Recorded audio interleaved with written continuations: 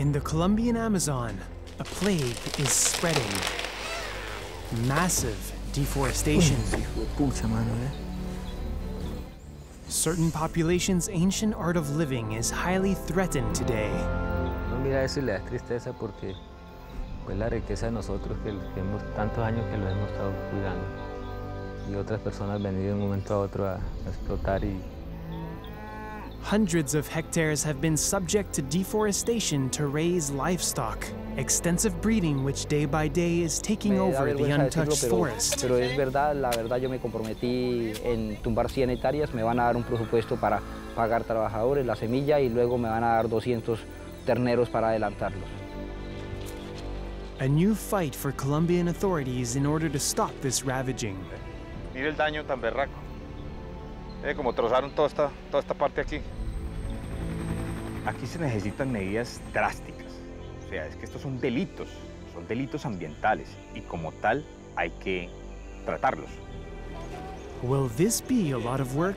Yes, but also a bet on future generations to safeguard this Pues ahí los heritage. vemos. Ellos dentro de su juego, dentro de su alegría, están aprendiendo, se están llevando un buen mensaje.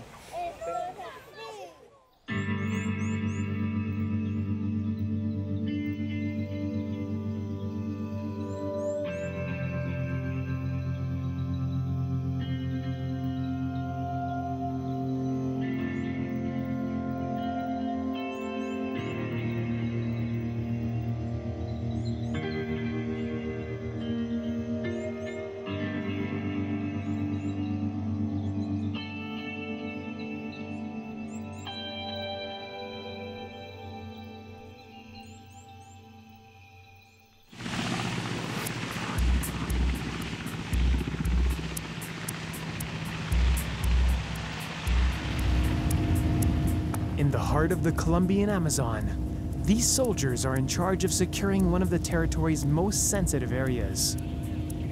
Their range of action, 50,000 kilometers squared, which mainly consists of primary forest.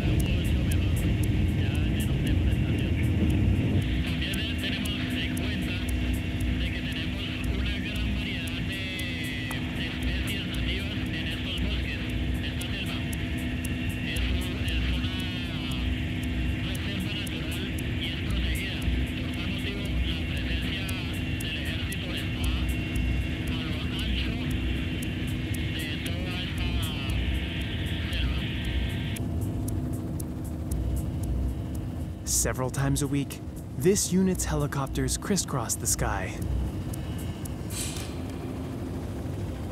Their goal? To collect information to fight against the massive deforestation which strikes this region.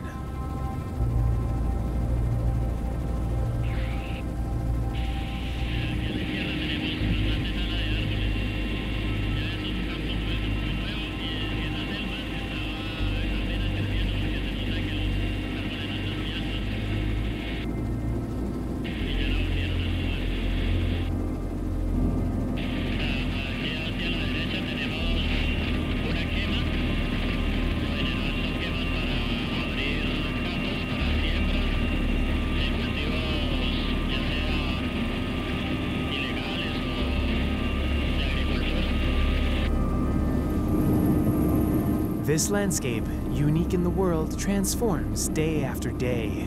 A change with major consequences.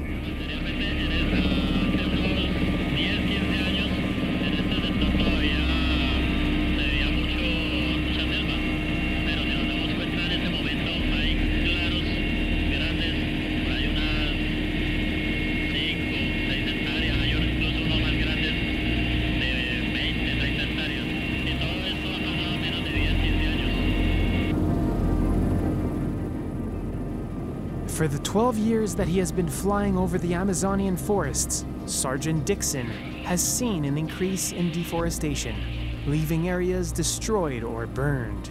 Little by little, natural resources are running out. This heritage must be protected urgently.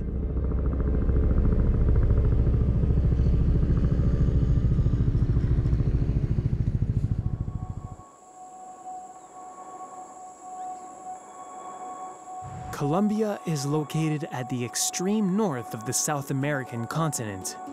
Half of its territory consists of primary forests, among them the Amazon, which covers 42% of the country's surface, constituting 39 million hectares of native forest. There are also the tropical forests of the Pacific coast.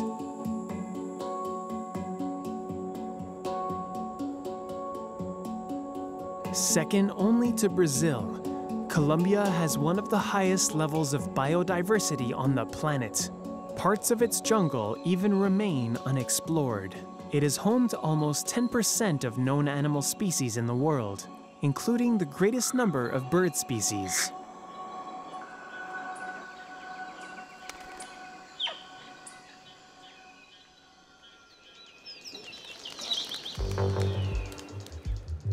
This is an extraordinary heritage that is now threatened by the disappearance of this ecosystem. Occupied with finding a way out of the armed conflict against drug trafficking, the former president, Juan Manuel Santos, Nobel Peace Prize winner in 2016, says he only has one regret in his political career. Disminuir la deforestación. In 2017, nearly 220,000 hectares of primary forests disappeared. That's equivalent to the size of Luxembourg.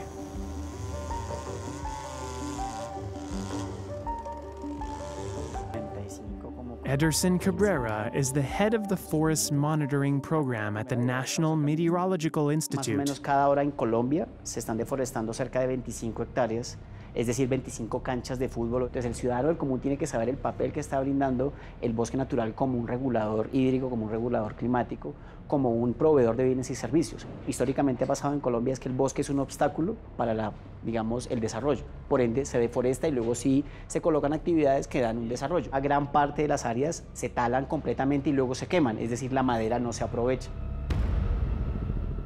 Deforestation is the leading cause of greenhouse gases in Colombia.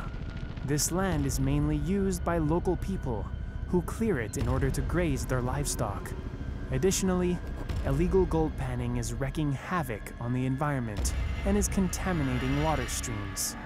Not to mention illegal crops such as the coca leaf, the demand for which is heightened by the drug trade, and which always require more space. After more than half a century of conflict with guerrilla farmers and tree cutters, tens of thousands of men remain mobilized in the forests. In addition to fighting against armed groups, they are fighting a new battle against illegal activities and environmental crimes.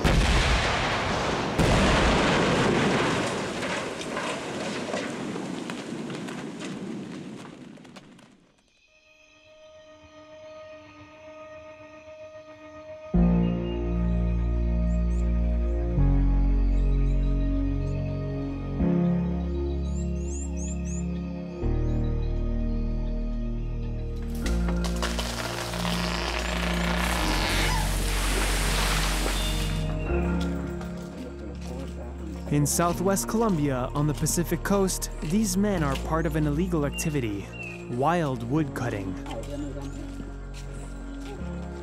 To find good trees to cut, these lumberjacks have to walk several kilometers in the jungle.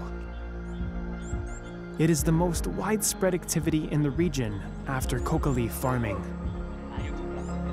Me llamo Herminsul Sánchez Orodio. La madera tengo 31 años, porque cuando ya tuve los 20 años ya empecé a trabajar la madera.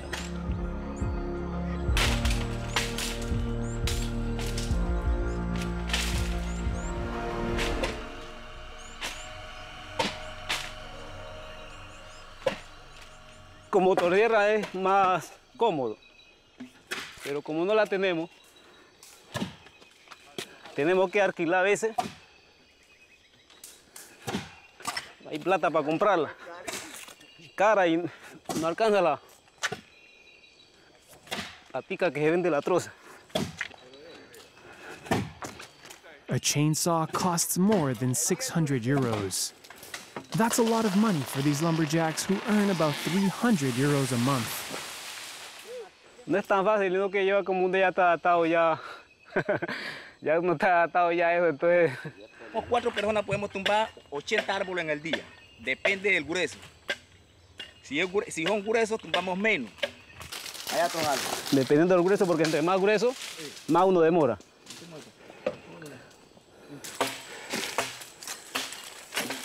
The work does not stop there. In sweltering heat, they must be able to get the trunks out of the jungle.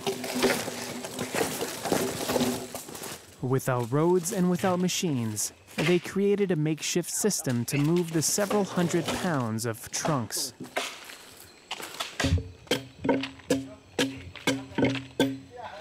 Labrándola. ¿Para qué? Para poderla correr.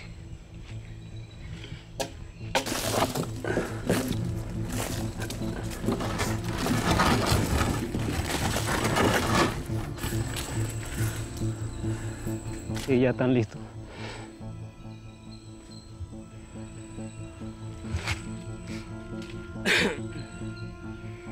Un trabajo cansante. Sí, me cansa mucho.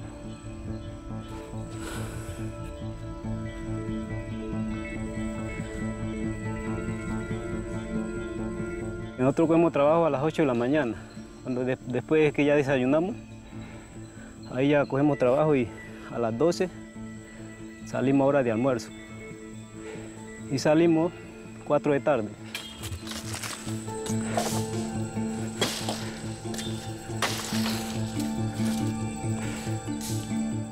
Erminsul learned everything from his father, who was also an illegal lumberjack.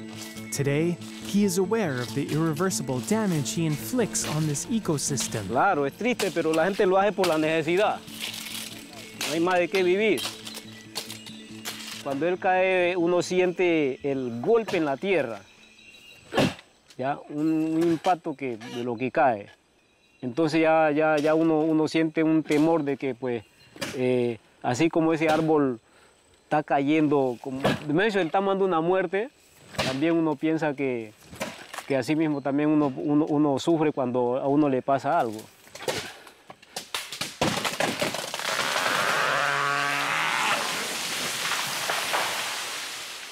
De más vueltas, Marco, de más vueltas hacia allá, o al lado allá.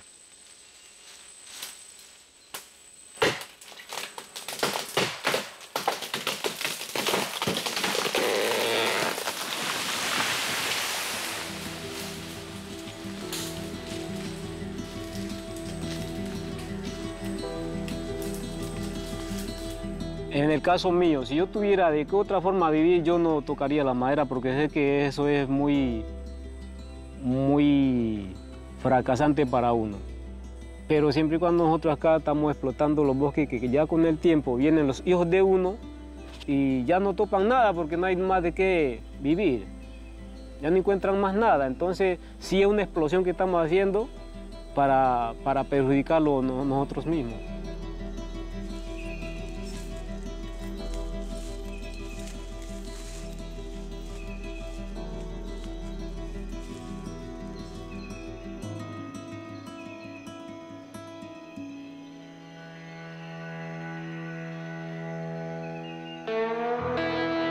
It may take several weeks and heavy rains for the cut trees to come out of the forest. When the water rises, the wood is transported through these several kilometer-long channels of fortunes before reaching the river. Connected together, the trunks are towed by hundreds of boats to nearby sawmills.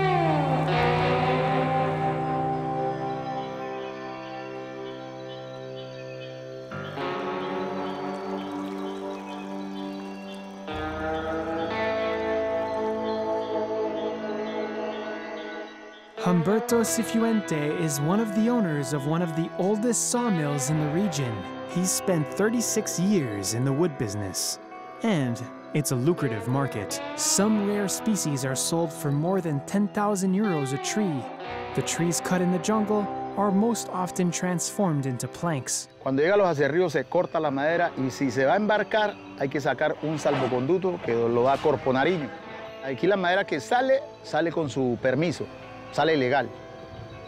De allá el bosque sale ilegal, pero cuando ya llega a los acerríos, ahí se vuelve legal. Porque nosotros, los de los acerríos, tenemos el permiso. How can it be that a simple tax paid to the state can make illegally logged timber perfectly legal? According to a governmental study, almost half of the timber marketed in Colombia comes from illegal sources. In Bogotá, the capital of the country, at the Ministry of the Environment, Deputy Minister Maria Garcia reacts to this testimony which shows the flaws in the traceability of wood. De allá el bosque sale ilegal, pero cuando ya llega a los acerríos, ahí se vuelve legal. Muy bien. Para usted sacar la madera tiene que tener un permiso de aprovechamiento forestal. Si usted saca la madera sin permiso, usted es el que está haciendo la actividad ilegal, no es el Estado. El señor que taló ilegal y que llevó ilegal al aserradero y el señor del aserradero que registra ilegal es el que está engañando al Estado. Sabemos que en los próximos 3 años, eso nos dicen todas las modelaciones que hemos hecho, nosotros no vamos a poder reducir en bruto la deforestación. Y le vamos a meter todo nuestro compromiso y todo nuestro esfuerzo a estabilizar lo más rápido posible la tasa.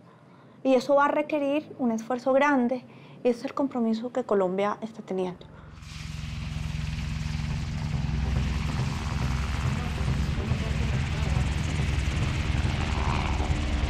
The Colombian authorities have been forced to take more direct action over the past 2 years. In control of a major operation to stop deforestation in a natural park, Colonel Velosa. Muy buenas tardes, señores. Esta operación que vamos a realizar a partir del día de mañana, bueno, ya ven desarrollando porque hemos hecho una aproximación, es contra un grupo de personas cual está haciendo deforestación sobre un área protegida del Parque Natural Chiribiquete. Se ha talado un número importante de árboles y la idea es neutralizar ese acto ilícito. With intelligence collected by the Air Force, 7 major deforestation points were identified.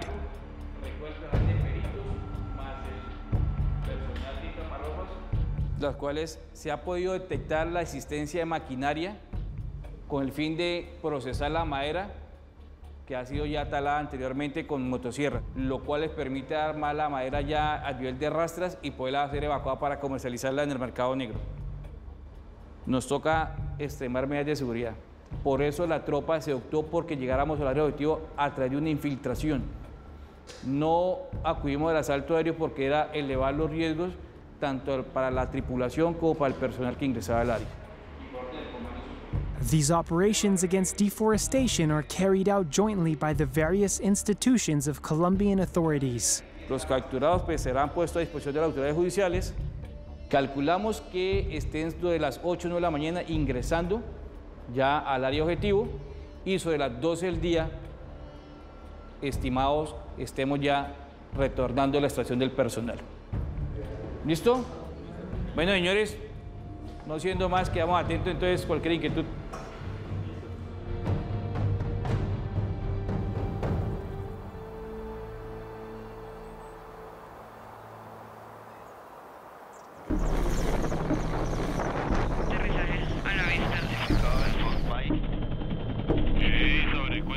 At 8 o'clock the next morning, the operation starts. The military dedicated to the intervention and the judicial police join an army troop already on site to secure the area. In order not to draw attention, the Green Cops landed several kilometers away from the action zone. They then walked several hours through the jungle to reach deforestation areas. Making their way across these terrains is not always easy, even for trained men. Aquí ya vamos a 180 grados al norte. Pero mire, nos toca salir de esta maraña con 240 grados. O sea, en este momento, mire, en este momento el punto hacia allá, pero entonces tenemos que hacer una de 240 grados. On this terrain, which can be dangerous, demining dogs accompany the operation. The Green Cops eventually reach one of their objectives.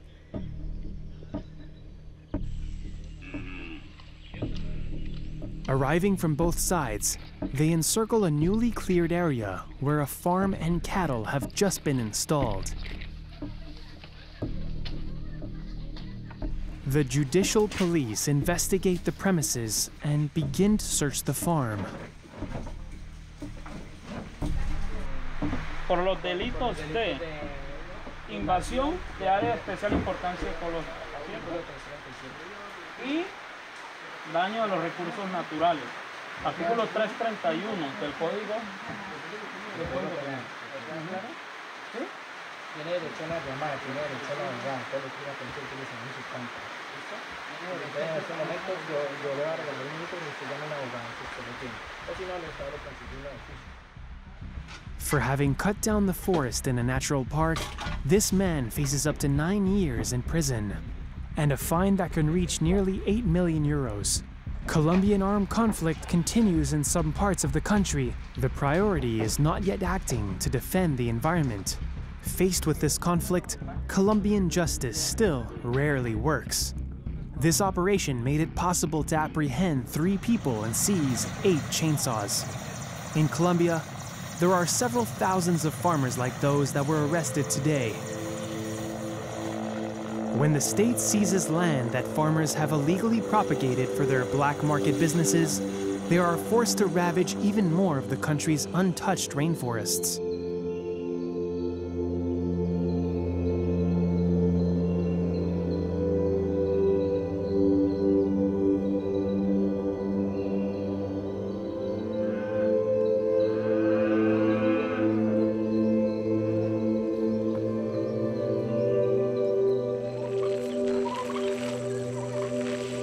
Mi nombre es Gustavo, mi edad es 40 años, eso es lo que me hace sentir campesino y me hace sentir que tengo que trabajar en estas montañas con el fin de sacar mis hijos adelante. Gustavo arrived here 15 years ago and now owns more than 100 hectares. Vaya, eche ese ganado de para acá.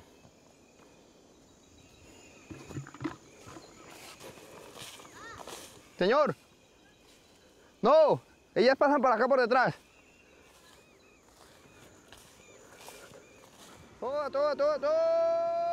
Here, he raises his animals, including 68 cows. In the coming months, he plans to triple the number of cattle. Venga, las vacas. Venga, venga, vieja, venga para acá. Échela, mijo, hágale por detrás. Yeah. The growing size of the farm means that Gustavo must regularly enlarge the area of his pastures by cutting down a little more of the forest. Nosotros cada fin de año empezamos a socolar y empezamos a derribar para quemar al principio de año. Una vez quema uno, pues riega las semillas o la siembra. Y así es como se hacen las grandes pastadas. Lo único que ha venido a esta región, no ha venido gente del estado, pero han venido algunos empresarios ganaderos.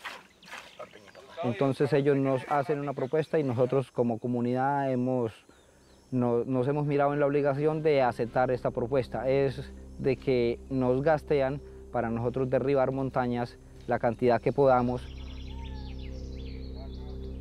Me da vergüenza decirlo, pero es verdad, la verdad yo me comprometí en tumbar 100 hectáreas, me van a dar un presupuesto para pagar trabajadores, la semilla y luego me van a dar 200 terneros para adelantarlos.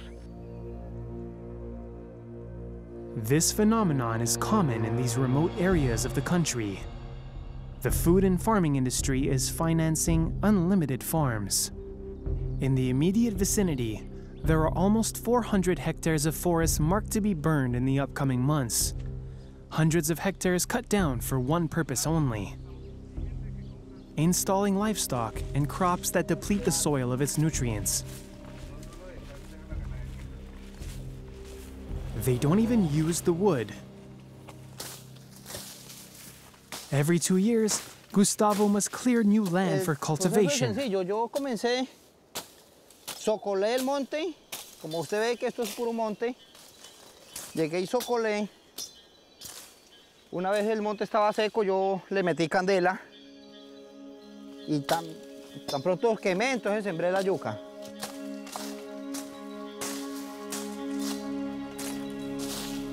Nosotros conscientemente lo hacemos. Realmente sabemos que esto es un daño para la sociedad, para todo el mundo a nivel nacional e internacional, pero no tenemos ningún otro medio.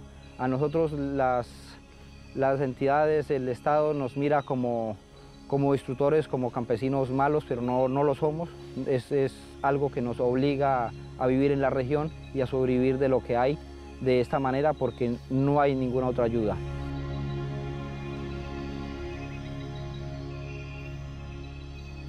Beyond this ecological disaster, it is above all a social necessity for these farmers to exploit these forests.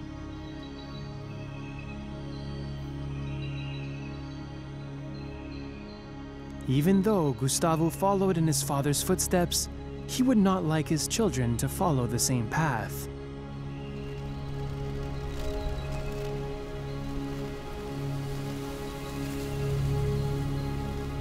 Yo quiero que algún día mis hijos sean unos grandes, que sea un doctor, que sea ingenieros veterinarios, que sean de pronto periodistas, que sean profesores al mínimo.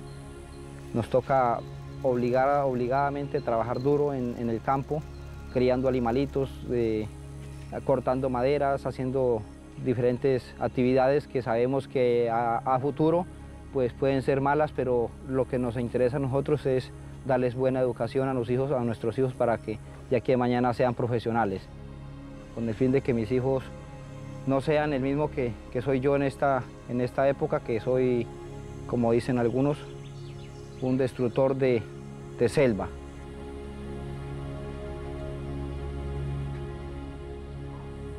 It is greed that is the primary cause of deforestation in the country. Entrepreneurs who pay farmers like Gustavo to cut down trees to create larger pastures endanger protected territories, places where some people have always lived in harmony with nature.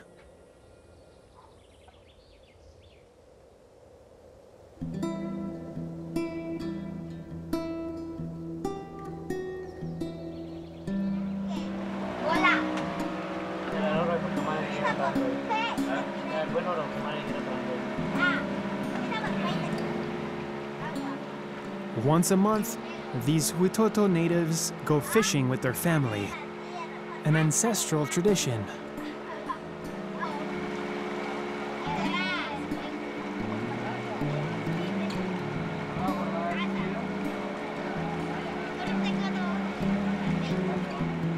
Mi nombre es Sandro Justo Garay, 35 años de estar aquí en el resguardo, nacido y criado.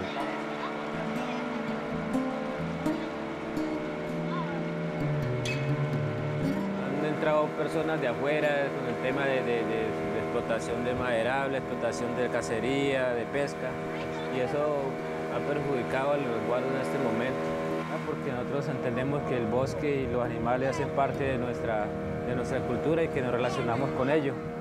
Entonces, hoy en día, pues ese es el lema que tenemos, de conservar lo poco que tenemos. 99% of the Huitora Reserve is still protected. It is made up of 67,000 hectares and a community of 125 people.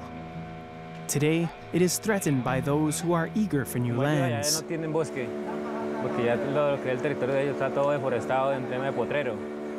Entonces, vienen acá al lado del resguardo.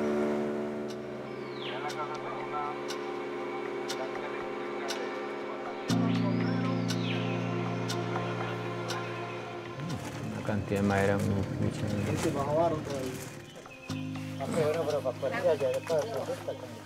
As they head upriver to go fishing, they do not expect to find such a thing in their territory.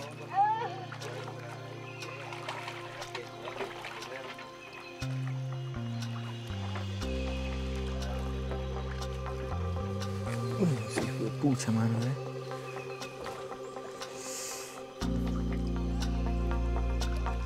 Una cantidad de madera muy pucha, mano. Una cantidad de madera ni a la berraca aquí.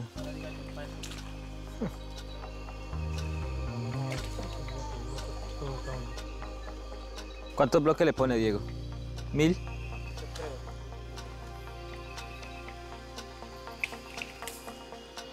Pura chapa.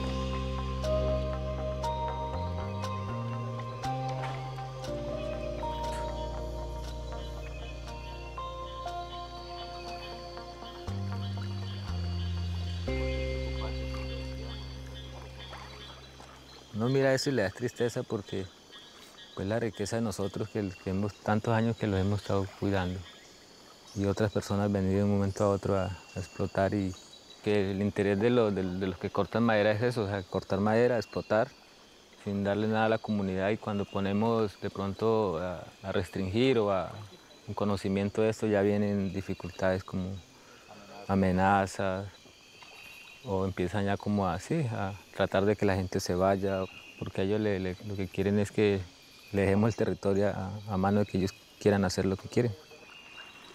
It is very common for the region's wood traffickers to be supported by armed groups. Pues que es donde más necesitamos el respaldo de la autoridad ambiental en ese momento. Porque solos no... Por acá uno solo siempre está a la deriva de lo que quieran hacer con uno. Sí, así es. Y es muy duro.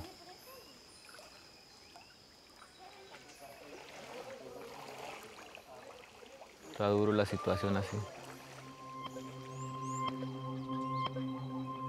According to Sandro, nearly 3,000 trees have been cut in the last 10 years in their territory. Sometimes these trees are centuries old. It will take decades for this landscape to recover. No, esto ha sido un desastre, man.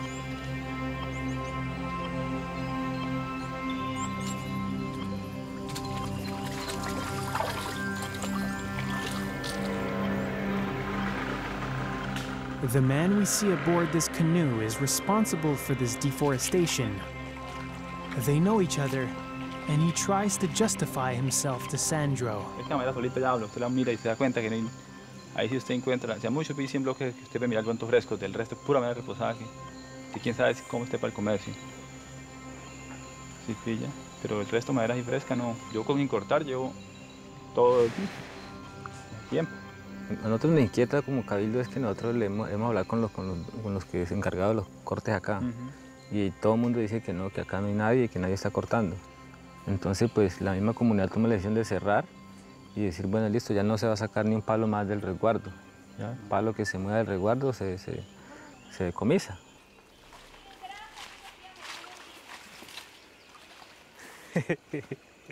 ¿Ah?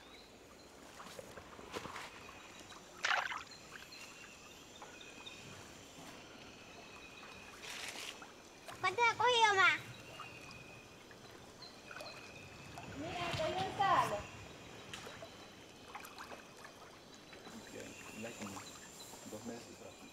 The large-scale destruction of the forest has immediate consequences for the day-to-day lives of Sandro and his community.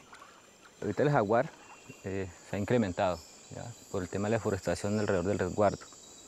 Pero entonces, a través de que ya hay hartos, están saliendo ya a los poblados, por lo menos a la comunidad, a hacer daño, o sea, a acabar con los animales de las familias. Queremos eso, o sea, nosotros queremos como mantener esa relación mutua entre nosotros como indígenas y los animales, porque pues siempre hay una relación con ellos. Y si pues, empezamos a talar o dejamos que los colonos talen, pues lógicamente se nos van a ir y vamos a perder muchas malas especies.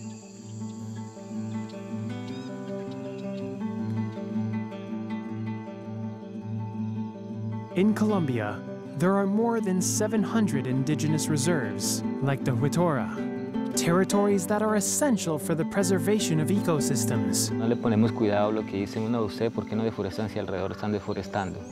Lo que nosotros decimos, bueno, listo, está bien, pero que también digan, bueno, todo el mundo está deforestando, pero en Huitora no se ve la deforestación.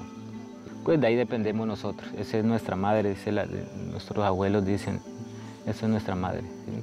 La intención de nosotros es poder como concientizar también a los campesinos, ¿sí? Que mantengamos el bosque.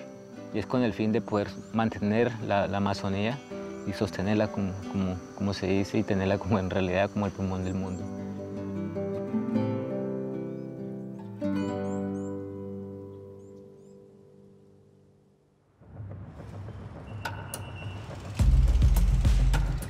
At the other end of the country, in the Quindío region, this National Police Regiment has one specific task: protecting the region's forests and preventing illegal logging. Yo soy el intendente jefe Luis Enrique Sierra Jiménez de la Policía Nacional de Colombia.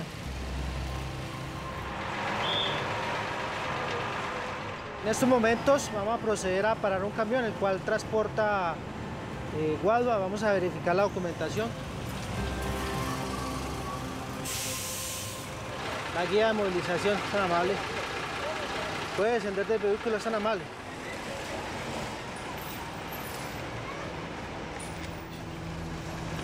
¿Abro camión? Sí, por favor.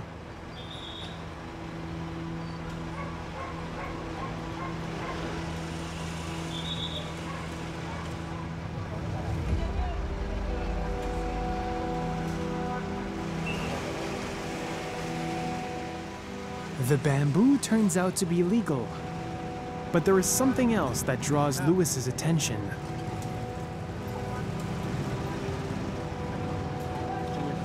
¿Por qué no va por quien vaya a Alcalá? Gente, porque la dio una novedad. Ahí saliendo de la finca reventé una zapa y esa vía por allá está muy mala. Entonces mire cómo me la hoja.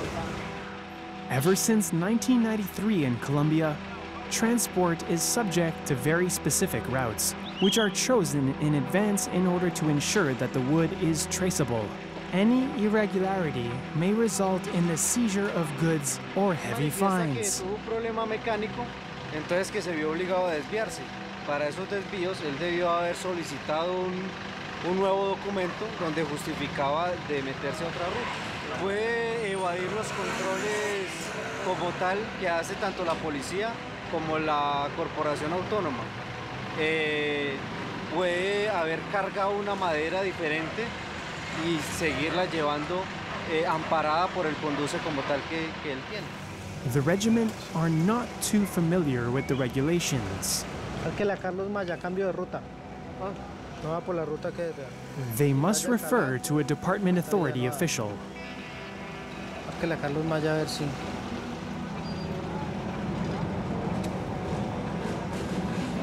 Aló, Carlos, ¿cómo estás? Carlos, veníamos para Levaraya y aquí en la vía entre Montenegro y Circaso le encontramos un camión con guagua. Entonces lo esperamos acá. Hágale pues.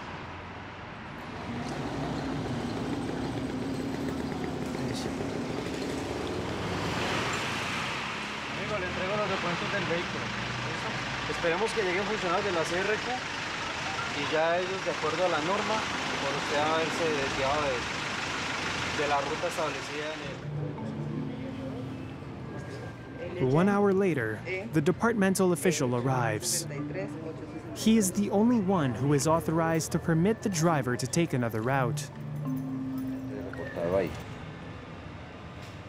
Sí, bueno.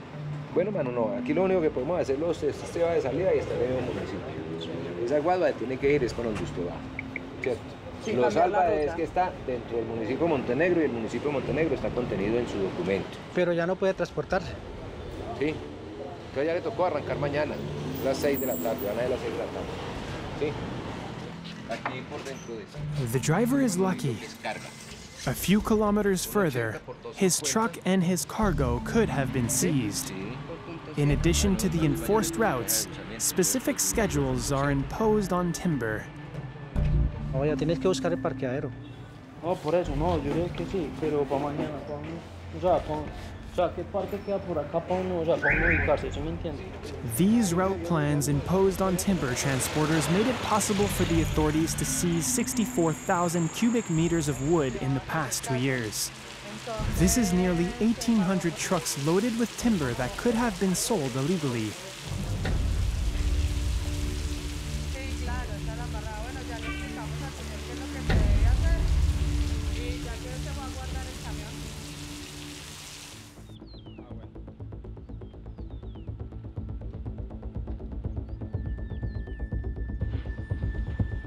2 weeks after the arrest of a farmer who had cut down 6 hectares of forest right under the officials' noses, it is time to observe the damage.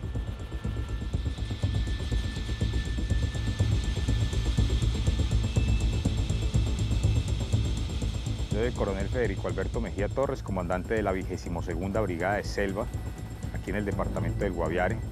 Llevo 27 años en la institución. For many years, the colonel has fought against the guerrilla farmers in Colombia. His main concern today is to fight against the environmental crimes that strike the Amazon.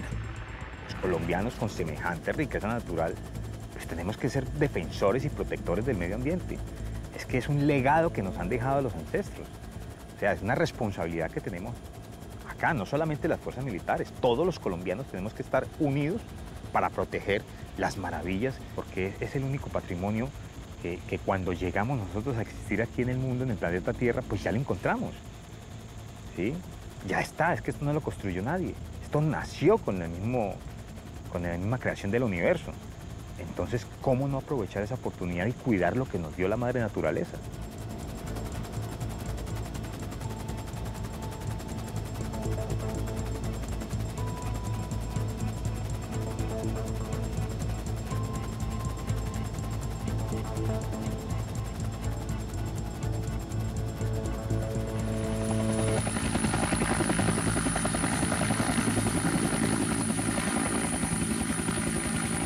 Despite his vast experience in the field, he finds it difficult to remain indifferent to the disaster that is happening before his eyes. Mire los troncos, vea. ¿Sabe cuántos años necesita este tronco? 50 años, entre 40 y 50 años, vea. Y lo tumbaron en 5 minutos, con una motosierra, una espada de 2 metros de largo, vea. ¿Ve? Since the beginning of 2018, nearly 40,000 hectares of forest have been cut down in the Guaviare region. To ensure that these lands do not undergo any new damage, the Army regularly patrols these areas. Tienen vinculados a un proceso, pero no tienen ningún tipo de cárcel, ¿no? Exacto. Ellos siguen ahorita en el proceso y las sanciones que determine la CDA. Claro, él no puede llegar aquí a trozar toda un área selvática para abrir su finca, así sea dueño del terreno. Y aquí, como fueron capturados mientras hacían este tipo de trabajo, entonces ahí los llevaron, los reseñaron, los vincularon al proceso, después de eso los liberaron y posterior a eso sigue el proceso judicial con respecto a esto. No sé si les van a hacer, depende a las reglas que tenga la CDA, si las sanciones que imponga la CDA. Eso es mi problema. Bueno, vamos para adentro. Here, people have already started arriving to reclaim the land and graze their livestock. Entonces mire lo que está ocurriendo acá. Entonces, llegaron acá, le compraron finca a los colonos y llegaron y ya le trazaron cercas a esto. O sea, estas tierras no se pueden vender. Y ahí está, ya trozaron la madera y arman acá ya prácticamente los corrales. Armaron fue aquí ya una finca. Entonces, mire el daño tan berraco. Como trozaron toda esta parte aquí. Ahí está la madera donde estaban sacando los portones estos. The colonel will report these findings to the judge overseeing the case. However, the forest is far too big. The authorities cannot be at every environmental crime scene. Colonel Mejia thinks he has a solution that will help reduce deforestation. Y un delito que tiene que ser controlado en tiempo real a través de la tecnología existente y que ya está provista en otros países y que las utilizan también en países como Brasil para poder generar medidas preventivas y mitigar el daño, pero en tiempo real. Colombia does not yet have satellites or drones dedicated to forest monitoring. It's a new struggle for these soldiers who are more accustomed to fighting armed groups and drug trafficking. However, the colonel is relying on their strength. Drásticas. O sea, es que estos son delitos ambientales y como tal hay que tratarlos. Entonces, si estamos encontrando una persona que está cegando la vida de un árbol, que es fuente de vida, si encontramos una persona inescrupulosa con una motosierra talando un árbol o un área, hombre, eso es un delito. Es como si estuvieran arrancándole la vida. Tal cual tiene que ser calificada esa conducta. ¿Pero cómo? Con penas duras. Cuando verdaderamente estemos generando esas penas que los lleven a una privación de la libertad por varios años, ahí de pronto sí estaremos tomando conciencia del problema. This heavy-handed solution could have short-term effects, but there are other resolutions which could reverse the trend in a more sustainable and definitive way. This area in Quindio, located in the west of the country, used to be ravaged by deforestation. Today, it is nicknamed the Green Heart of Colombia because of how well it has been conserved. The Cocora Valley and its wax palm trees, the highest in the world, are one of the iconic symbols of the nation. In this sanctuary of biodiversity, the second most popular tourist destination in the country, Luis and his colleagues patrol daily to ensure its safety. One of the missions of these Green Cops is to instill a love for nature in the young people of the region. Educational outreach began in 2014, an essential step towards ending long-term deforestation. Niños, buenas tardes. Buenas tardes. Bueno, están siendo ustedes partícipes y poniendo un granito de arena en la conservación del medio ambiente. Esto es un acto muy importante, ya que vamos a sembrar unos árboles nativos de la región que en 20 añitos, cuando ustedes sean papás y tengan sus hijos, cuando vayan hacia el Valle de Cocora a llevarlos a pasear, van a poder decirles a sus hijos: ¡ay, vea! Yo sembré ese arbolito que está allá. Les agradezco su presencia acá. Pido para ustedes un aplauso. Muchas gracias. Nosotros los seres humanos necesitamos alrededor de 20 árboles como tal para obtener nuestro oxígeno en el cual respiramos todos los días. Esto es un dato muy importante para que sepa y lo lleven a diario. Entonces, bueno, vamos a colocarnos un poco y vamos a romper la bolsa. Eso. Muy bien. Listo, ahora vamos con nuestras manos a echarle tierra a hueco. Eso. Todos ahí. Muy bien. Muy bien. Listo, ahora ya quedó nuestro árbol sembrado. Ahora vamos a cuidarlo aquí en adelante. Luis and his colleagues lead this kind of event twice a month. For him, it is a pleasure to pass on these values. Tengo una hija de 8 años y le hablo de la naturaleza y le hablo de lo que hay que hacer, de que hay que sembrar arbolitos, hay que proteger la naturaleza, hay que cuidar los animales, y ella es muy amante a venir a estos sitios. No, pues ahí los vemos. Ellos, dentro de su juego, dentro de su alegría, están aprendiendo, se están llevando un buen mensaje. Entonces eso es bonito, que el niño sienta ese respeto y ese amor y cariño por la naturaleza.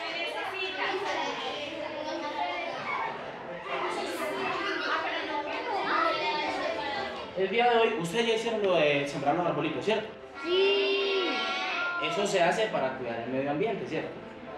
Reforestación. Vamos a decirlos todos, ¿cómo? Reforestación. Exactamente. It will take years to see the results of these initiatives.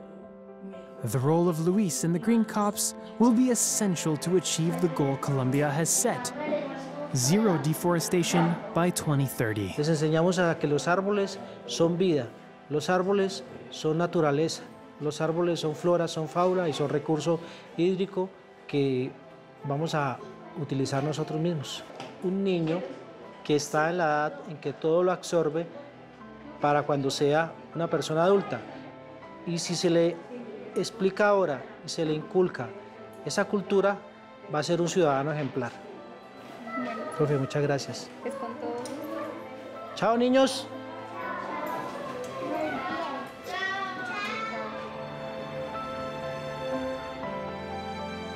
La lucha en contra de la deforestación en Colombia es algo relativamente nuevo. Para poder parar la deforestación en Colombia, ¿qué necesitamos? No solo que sean las medidas suficientes, sino que la comunidad sea consciente de estas medidas, sea consciente de que debemos adoptar otra actitud para favorecer el medio ambiente.